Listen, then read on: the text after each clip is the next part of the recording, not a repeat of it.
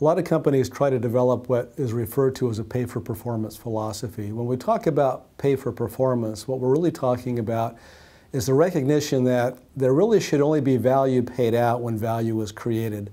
The question becomes, how do you do that? Well, the starting point for a pay-for-performance plan really is to have the right philosophy in the organization.